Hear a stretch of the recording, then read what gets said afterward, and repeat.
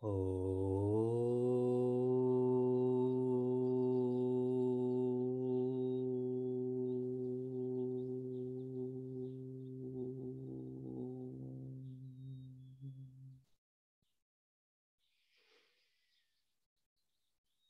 Satchidanandarupaya Vishvotpatyadihetave Tapatraya Vinashaya Shri Krishnaya Vayam Numaha.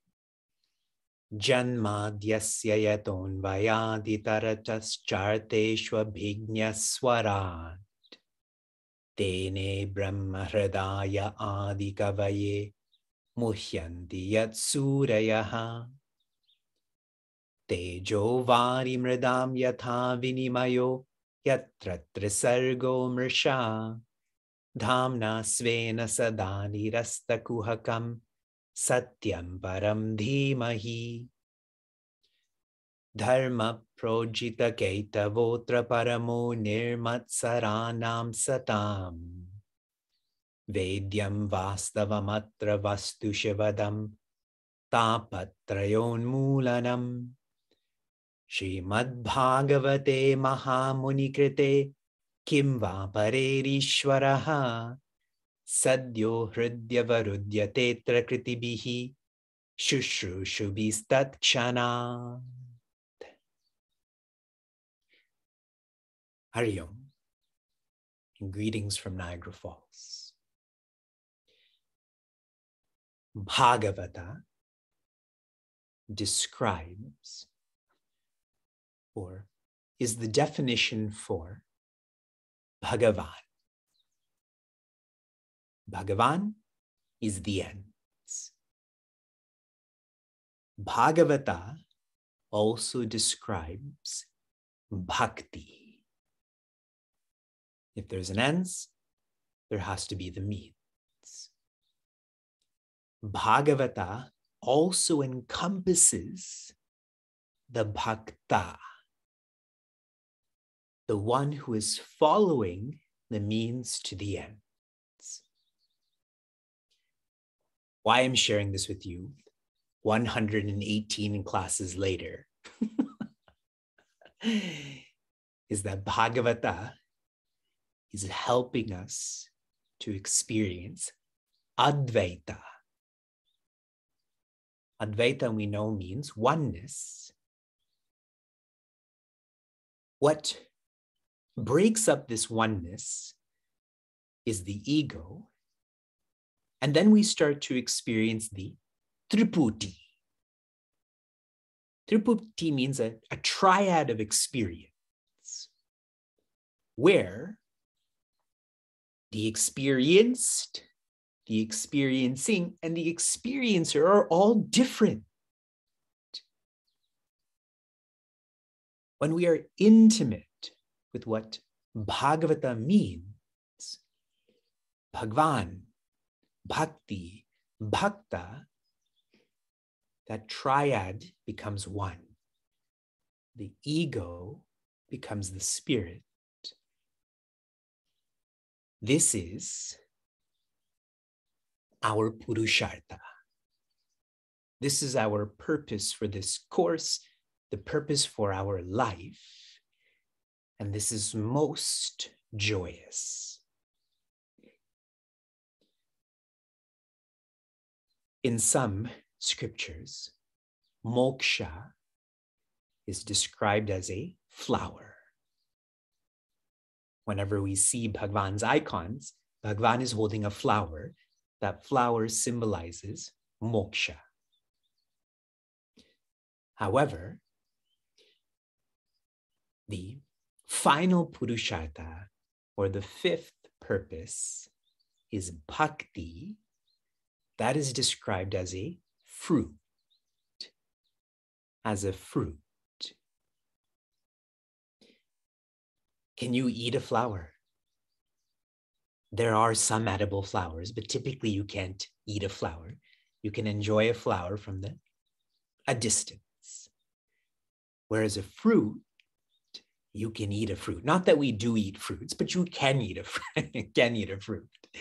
And that's much more intimate. You can internalize this. Please be clear of the vision of Vedanta and Bhagavata, of Bhagavata.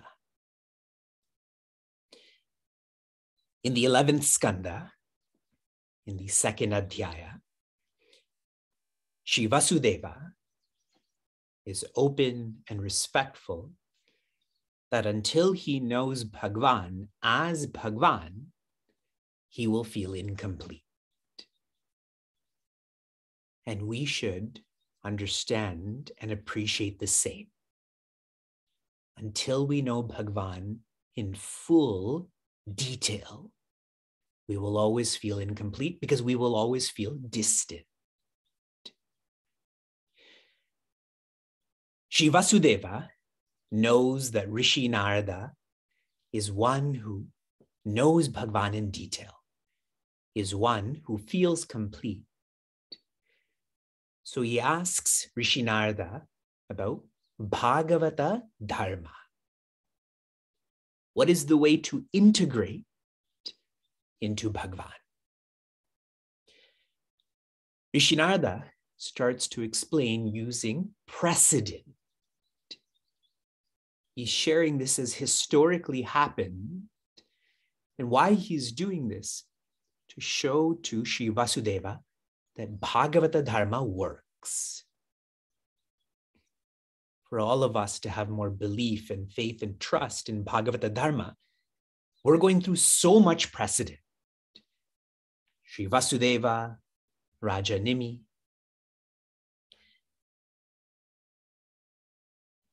In the 3rd chapter, no, we're continuing with the 2nd chapter. Raja Nimi asks, Atyantikam Shemam. He's asking all of the greatest people around him. Atyantikam means greatest.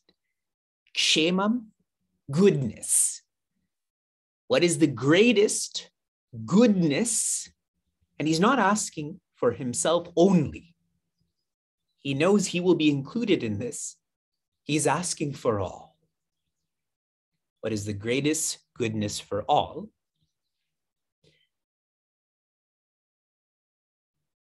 Before Rishi Narada, and then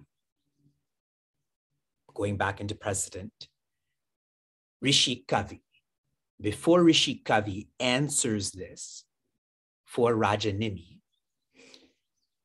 he says in verse 35, Dhavan, which means one can run. And how can they run? With their eyes closed. And what will happen? They will still not fall.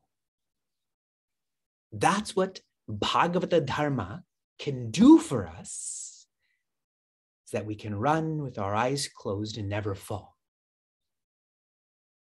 And the implication of this is, when one is living in samsara, the way we are, samsara means that which is ever slipping. Now with our eyes open, we are slipping. And that too, we're doing this walking, not running, we are slipping. So imagine what Bhagavata Dharma can do for us. We can close our eyes, we can run and still not slip. In the earlier dialogue between Shri Vasudeva and Rishi Narada, Shri Vasudeva says to Rishi Narada, I know that Bhagavata Dharma muchyate sarvato bhayat. I know Bhagavata Dharma will free me. Sarvataha means all. Bhayat, from all fears. Now, Rishi Kavi shares what Bhagavata Dharma is. He shares all that you do for Bhagavan. All that you are, feel this is for Bhagwan. And what's really lovely, this is all shared in verse 36. The word karomi is not used. The word karoti is used. Typically, we use the word karomi, which means what I do. It is first person. But in this verse, it's karoti, what she does, what he does. Now, some of you are annoyed by this Sanskrit grammar. Here's what the implication of this is. Whenever you speak to someone you revere, in our culture, we speak to them in the third person.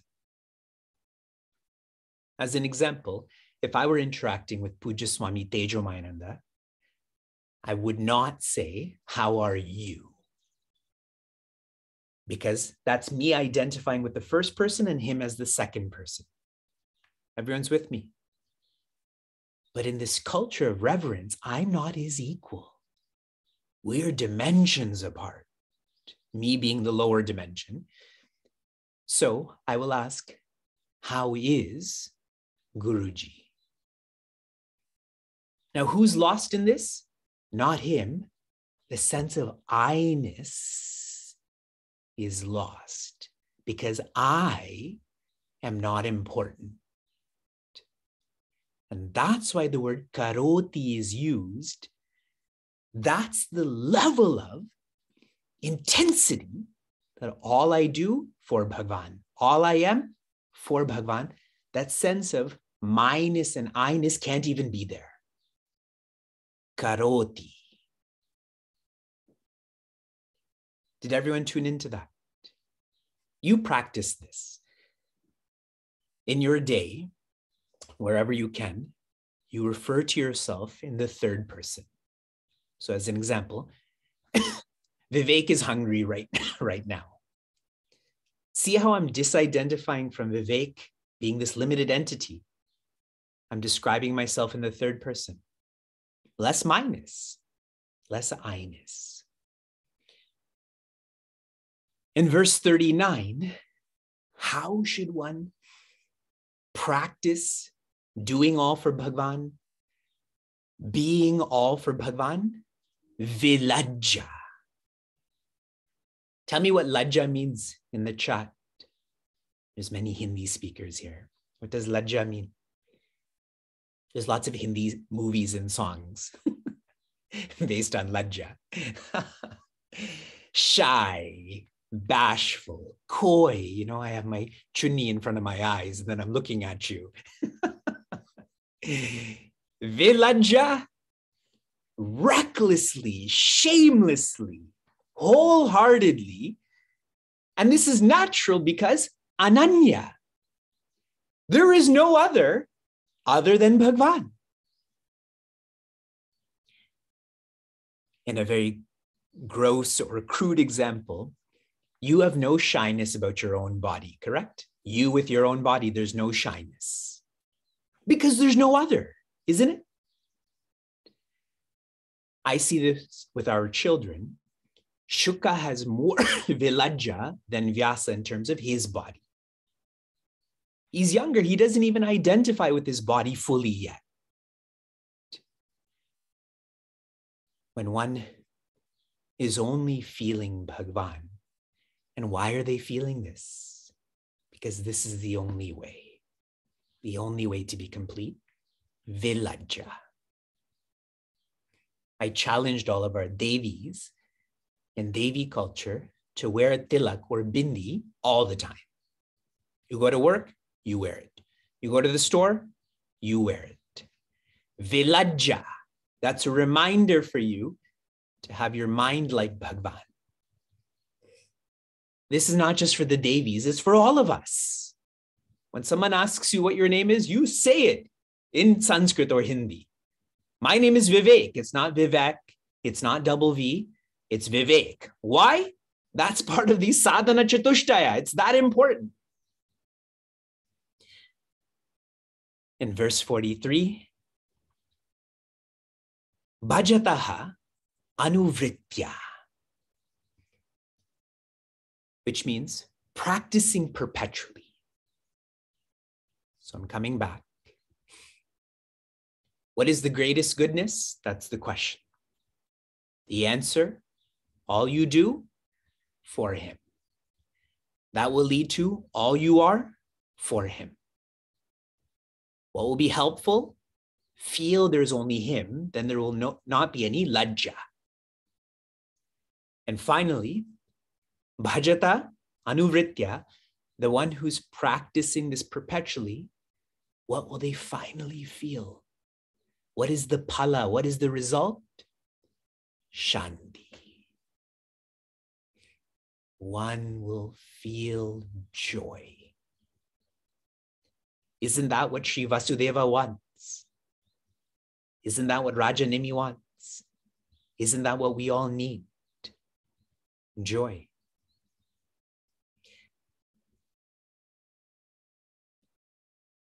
I want to make sure we're clear about how powerful this dialogue is. Rajanimi is going to ask 9 questions. Each of these rishis is going to give one answer, and they all relate to each other. This is very much a valedictory address. Remember, in this skanda, Bhagavan Krishna is going to become unmanifest. It's almost like when you graduate from high school or college, now you don't have that protection, correct? Of the culture of high school or college. So you have a valedictory address. Remember this. Live like this. Dharma is rightness. The beginning portion of Bhagavad Gita teaches dharma. Sat dharma, that was the middle of Srimad Bhagavatam, is refining this rightness to rightness with humility. Often I can engage in dharma with arrogance. Sat dharma is to dismantle that arrogance. So I go from rightness to humility. But the most profound sort of dharma is Bhagavata dharma. The evolution of humility is surrender. In Skanda 10, which is about Ashraya, it is surrender with Bhagavan Krishna. All of his leelas are shared. So this surrender becomes quite natural, insight in mind. But in Skanda 11, such wonderful teachings, it is surrender without Bhagavan Krishna. He's hardly come in these first 2 chapters, yes? That's how sadhana is. You have to shift your dependence from your Sadguru, from the Shastra, even from Bhagavan, to what? To yourself. To depend on Brahman. We continue. We are still in the 2nd adhyaya. And the dialogue is now shifting from Rishi Kavi to Rishi Hari. Rajanimi will ask a question. Rishi Hari will answer. This is the 44th shloka, 11 to 44. Atha bhagavatam bhruta yadharmo yadrisho nirnam yatha charati yad bhrute yerlinge bhagavat priyaha yerlinge bhagavat priyaha. Atha, as in the next train of thought. Bhagavatam bhruta. Rajanimi shares, please speak to me in more detail about the one who follows Bhagavata Dharma. Specifically, Yad Dharma. What is their nature? Yadrisho, Nirnam. How are they like in reference to other humans? Yatha Charati. How do they walk? Yad Brute. How do they speak? Yaihi Lengaihi. What are the signs, the indicators, Bhagavat Priyaha, of the one whom Bhagwan feels is dear? Does this question sound like a question you've heard before? Who asks the question and who answers? Exactly. Best commentary on Bhagavad Gita, Srimad Bhagavatam. Good. I'm glad everyone's in sync. In Bhagavad Gita's chapter 2, the teachings start with Jnana Yoga. And in that chapter, the teachings end with Jnana Yukta. The one who's completed practicing is now perfect. So the first question here is, how does one practice? Now the second question is, what is perfection like? And now Rishi Hari answers. Verse 45. Sarva bhuteshu yaf pashyet bhagavat bhavamatmanaha bhutani bhagavat yatman yeshu bhagavatottamaha. Sarva bhuteshu yaf pashyet, the one who sees in all beings. Bhagavat bhavamatmanaha, they see that the spirit of all is Bhagwan. Bhutani Bhagavat Atmani, and that all beings are in the spirit which is Bhagwan. Yeshu Bhagavat Uttamaha. The one who lives like this is the highest devotee. Does this sound like a teaching you've been exposed to? How magically Bhagavan Krishna is teaching us every morning, and at least on Sunday mornings, in the same way. You have been exposed to this already, so I'm going to read to you some of Pujya Swami Tejamayananda's thoughts on the practicality of this.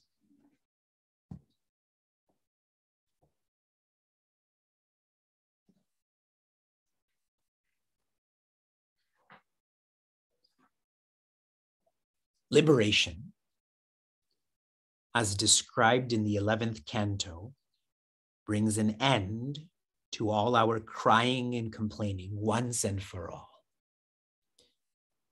Moksha is such that once it is attained, neither will we ever cry again, nor will anything in the world be able to make us cry. This is the only problem with attaining moksha. Some people love to cry and are happy to receive sympathy from others. Bhagavan Sri Krishna came to the earth to establish dharma. So until he teaches and disseminates spiritual knowledge, how can dharma be established? Dharma sustains all. Society can be sustained only when all beings love one another. Without love, there can be no sustenance or unity. We all talk big words about national integrity and unity, but then also harbor hatred toward each other. We may have innumerable slogans and shouts of national unity, but if we are unable to love each other, What is the use? How will we sustain our society and live together? Until we are able to know and understand each other, we will not be able to love each other.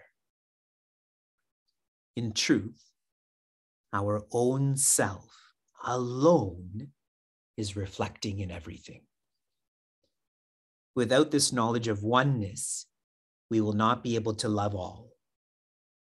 Until we see our own self in others, we do not love all completely. Without love, we do not serve. The sum and substance here is that only the knower of oneness can establish dharma in the world. Was that practical? Rather than hearing and reading again and again and again, oneness in all in one, dharma is not possible, finally, without Advaita.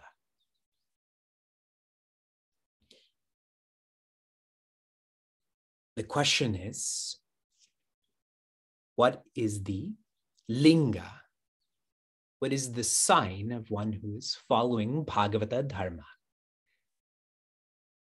The foremost sign for the foremost bhakta, they are experiencing oneness. In comparison, now we're shifting to verse 46. Ishvare tad adhineshu balisheshu dvishatsu cha prema maitri kripopeksha ya karoti samadhyamaha. Ishvare, to Bhagwan.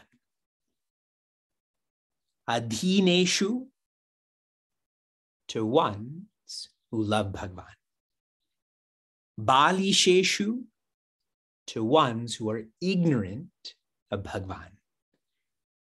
Dvishatsu, to ones who are enemies of Bhagwan. Everyone saw that attrition. Bhagwan, ones who are devoted to Bhagwan, ones who are ignorant of Bhagwan, ones who are hating Bhagwan. How does one relate to them? Number one, prema. They love Bhagwan. Maitri, that's number two. Towards those who are devoted to Bhagwan, they are friendly. Number three, kripa. To those who are ignorant of Bhagwan, they relate to them out of compassion, in a compassionate way. And number four, to those who hate Bhagwan, upekshaha. Upekshaha means they are indifferent.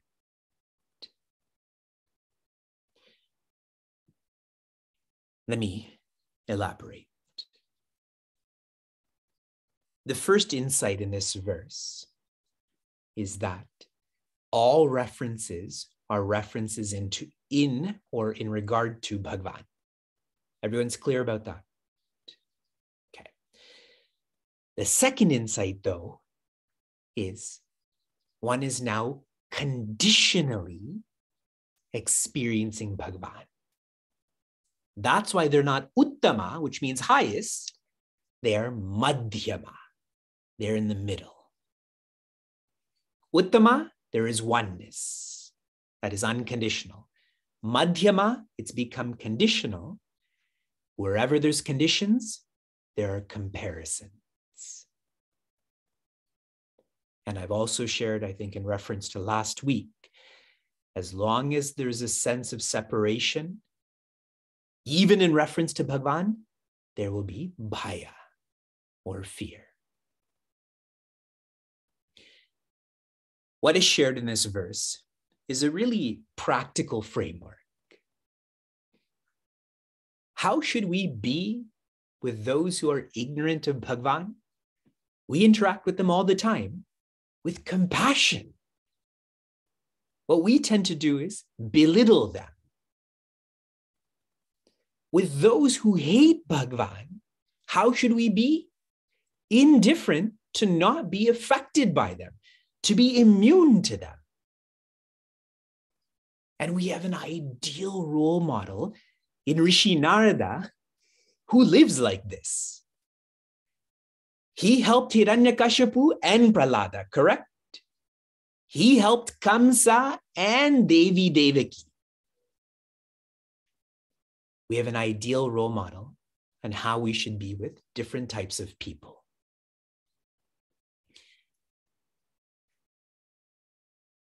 In the next verse, verse 47, Shri Krishna will describe the Prakrita Bhakta, which means the lowest devotee.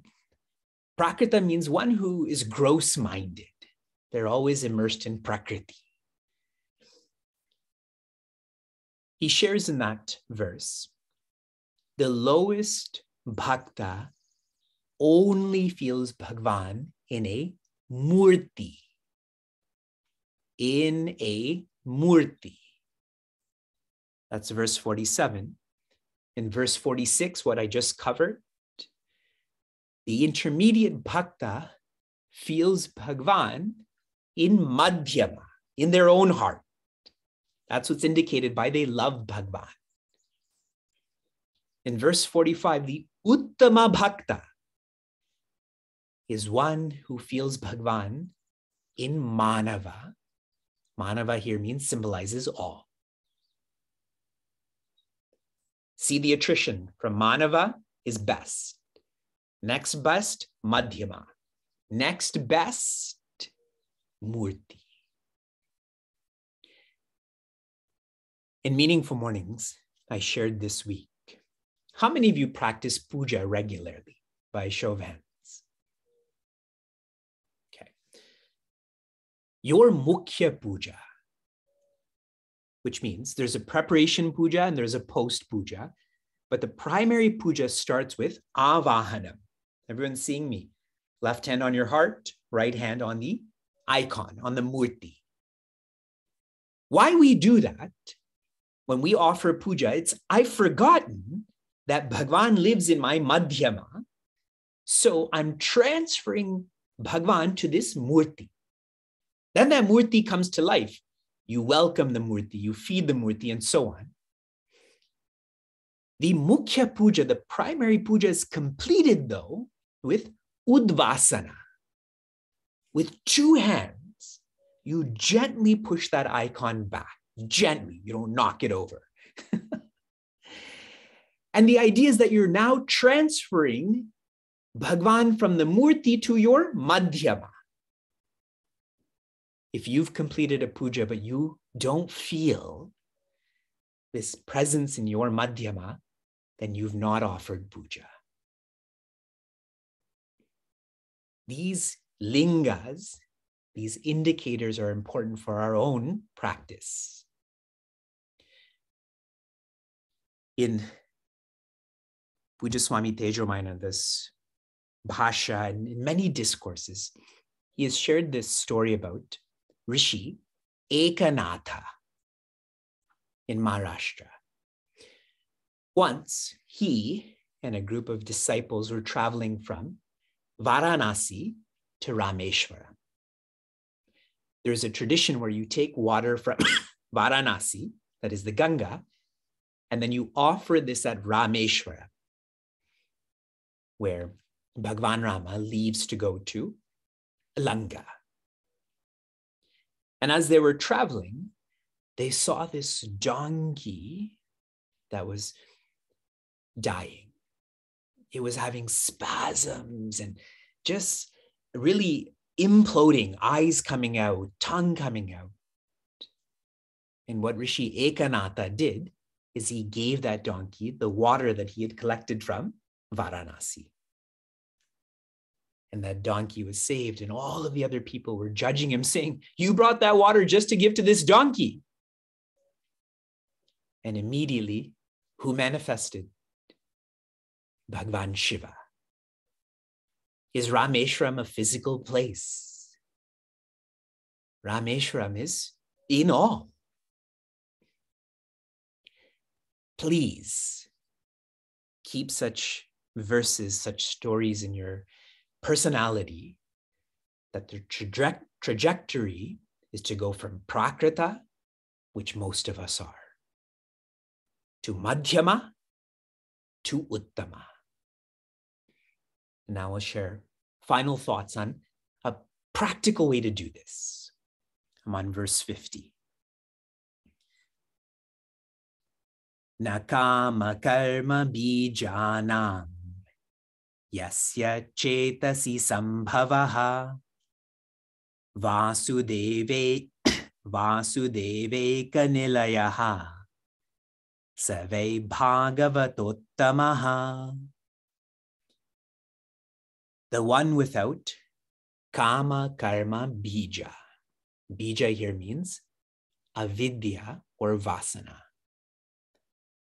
Yasya chetasi sambhavaha.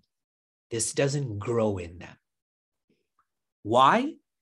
Vasudeva eka nilayaha. Does anyone know what nilayaha means? Home. In their personality, there's a home, and that home is only for Vasudeva, for Bhagavan Krishna. Savai Bhagavatottamaha, such is the sign of the Uttama Bhagavata, the one who's practicing in the best way. In verse 44, the question is asked. Everyone's with me? What is the linga? That is the indicator of one who's following. Question number 1, Bhagavata Dharma. From verse 45 to 55, 11 signs, lakshanas are given. Just like in Bhagavad Gita. I've already told you the signs from verses 45, 46, and 47. Correct? Best, middle, lowest. Now I'm going to give you, in very simple ways, the signs of the rest of the verses. In verse 48, the sign is they do not react. In verse 49, they are not confused. Now, verse 50, there is no print. Print here means vasana. Yes? My print makes my kama, that is desires, which makes my karma or actions. And I've shared this with all of you before. The word hrit means heart. But we always expand this to hridaya, which means heart is. Heart is what? Heart is this body. Heart is this home. But I told you it should be Hrit Krishna, correct? If Bhagavan Krishna is living in your Madhyama, there's no space for vasanas or kama or karma. Yes? That's how we should feel, that there's no space. Vasana, see ya. You're getting your eviction notice. In verse 51, there's no arrogating, no arrogance. In verse 52, no possessiveness, no possessiveness. Verse 53, no distraction. Not even for a moment is there a forgetfulness of who's living in their heart. Verse 54, no burning, no burning.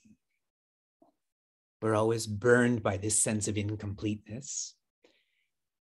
And verse 55, which is the final teaching from Rishi Hari, he shares that the Bhagavat Uttama, the best devotee, is one who's tied Bhagwan in their heart. And this is such a beautiful visual that Bhagwan can't escape. But even if Bhagwan wanted to, Bhagwan can't escape anymore. So they've tied him in their heart. So 11 indicators are shared. In summary, Bhagavat Bhava. The first question was about Kshema, that is goodness, and the answer, Bhagavat Dharma. All you do for him, all you are for him. The second question, Linga, and the answer is Bhagavat Bhava, to feel not all that you are is for him, but you feel him. You feel him in your heart.